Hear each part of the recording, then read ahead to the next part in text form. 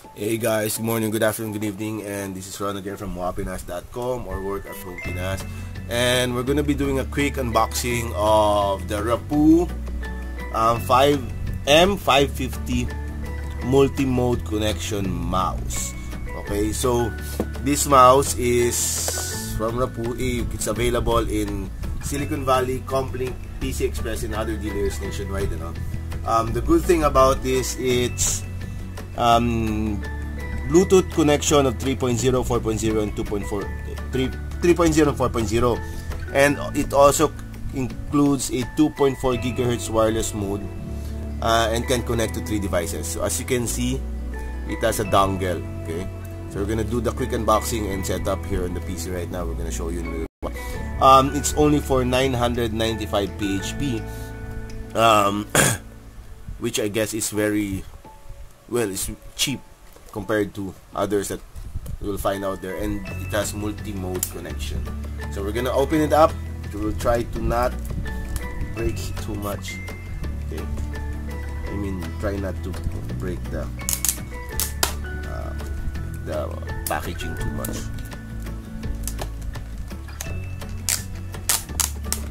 Meron na silang ready tear open sa likod, which is nice kasi most of the products that I've tested na may ganito, ang hirap kasi you need to have a knife to be able to open it. Actually, I have a knife already right beside me. So at least hindi masyadong ganun kalaking hassle of getting things open. So we're almost open.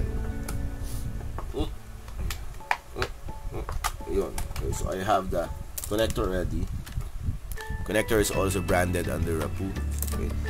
So maganda, the good thing about this is if you're using a multi-mode mouse like this one, the M550 from Rapoo, if you actually lose the connector, the receiver, most likely, well, not most likely, I'm pretty sure you can still use it.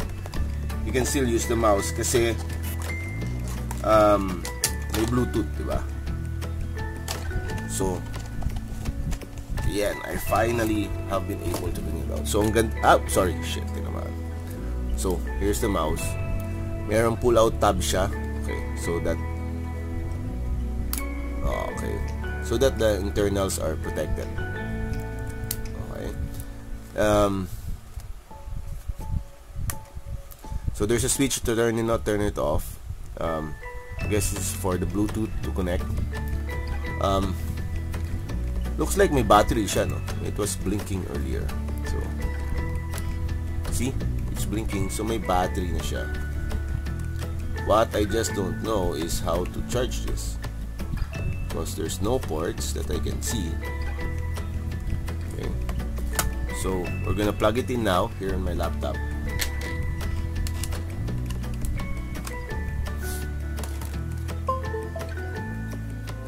And it's now pinging. It says we're setting up your device.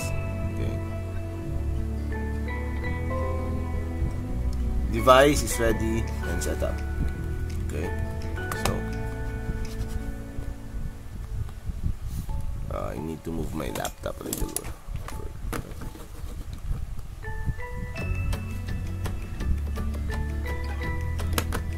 Okay, now I figured it out. See, it's working. Wait, we'll pause it.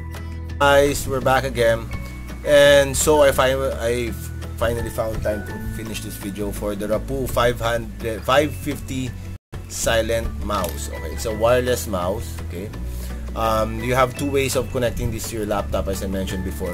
One is through the receiver, and one is through Bluetooth. As you can see, it's now connected via Bluetooth. So you need to find the Rapoo BT 3.0 mouse. Okay, once you plug this in, okay, skip, you'll see Rapoo 2.4G wireless device. So that means you can switch wirelessly between Bluetooth and the wireless device all you have to do, see there, this is the power button and this is the Bluetooth button. So once you click that, okay, kita nyo nag-flash yung lights. Okay, that means it's in the Bluetooth mode. Dapat. Okay. Okay, wait. So kakabit natin ngayon yung okay.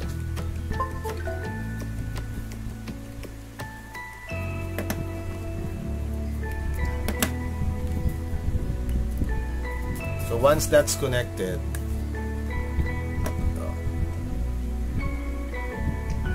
so you can now move it again. See, kita nyo, hindi na siya.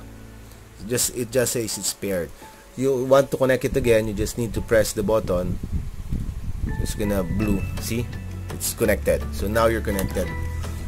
So what you can do with this, if you have 2 or 3 devices, if you have 2 devices, you connect one via the Bluetooth, one via the receiver.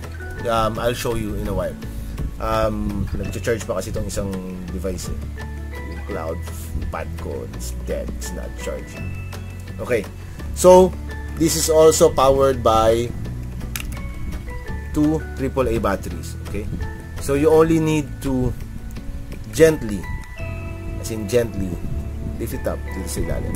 See? Okay, so that's how to, and you should change, this is where the batteries are. Okay, we're gonna show you how easy it is to transfer between 2 devices. Right now I have my cloud pad here. As you can see, it's connected to the Rapoo 3.0 mouse. Okay, so if you're a multitasker like me, sometimes you have 2 devices that you're working on, especially if you're working on a presentation or things like that. It's sometimes too hard to bring 2 mouse, diba? 2 mice, 2 mouse, especially if you're using a tablet. You'll need to put in OTG connector, then the wired mouse, right? Okay, so with this, I can be working here on my CloudPad tablet, and then if I need to check something on the PC, see? Okay, so I just need to switch back, turn off the Bluetooth supposedly, and I'm able to work here on the other side. Okay, then once I want to connect again, just turn on the Bluetooth again. Okay, and then wait, it's connecting, and then you should be able to transfer to the other side. Okay, so it's that easy to shift from one. See, it's already connected. I just needed to press it. And where's the mouse? See, there's the mouse. Okay, and then go back to the other side, just press it again, so turn it off. Okay, and it works on the PC. So that's it, guys. It's available in Silicon Valley, PC Express, Complink, and other stores. So get yours now. Thanks, guys. Bye.